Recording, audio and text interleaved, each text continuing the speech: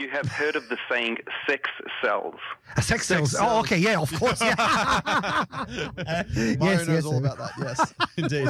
Well, what I would say also that negativity attracts. Now, when we think of negativity, we have what's called a negativity bias that is inbuilt within each and every one of us. And there's a very real positive reason for this. If our brains are able to pick up on the negative things, then it can prepare us on how to act.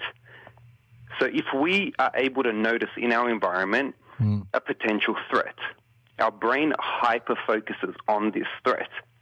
And when we hyper-focus on this particular threat, then we become more and more sensitized to threats in the future so that we can react in a positive way. So to get out of that situation. Now, if I understand your question correctly, you said, why do people have a tendency to focus on the negative things that they have experienced in life? Yes, because, it's just a brief, because let's just say in LinkedIn, I'm seeing a lot of those business life coaches, you know what I mean? And, those posts that starting like, once upon a time, my life was boo-hoo-hoo, cry me a river. And this is the tips, how do you be successful? And I couldn't understand, I can't comprehend and try to use my little brain, you know what I mean? Why would I start something with negative, right? But you're the good guy, who can explain this because you're helping others with a dark deeds, I will call this, right? Okay, well, so Friedrich Nietzsche, the very famous German philosopher who died in 1900, said this, and many of you have heard this before but may not know this is where it comes from: what doesn't kill me makes me stronger.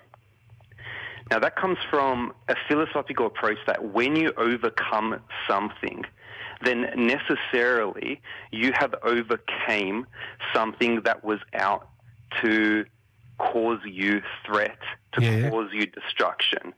And it adds a sort of authenticity to say that this is what I have accomplished and this is how I have done it, in a way to establish a validity to the story that you are about to espouse.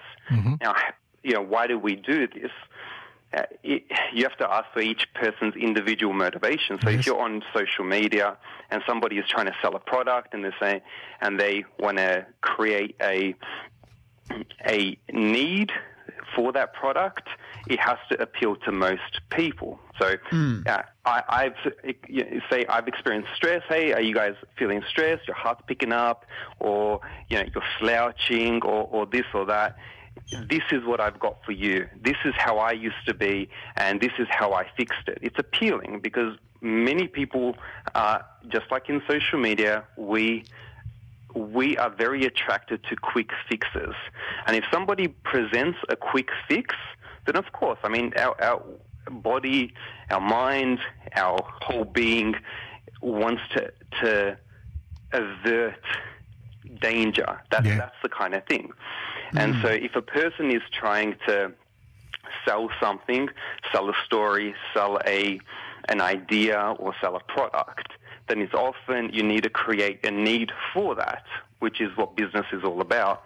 And then a very simple way of maximizing your response to that through what it is that you are offering.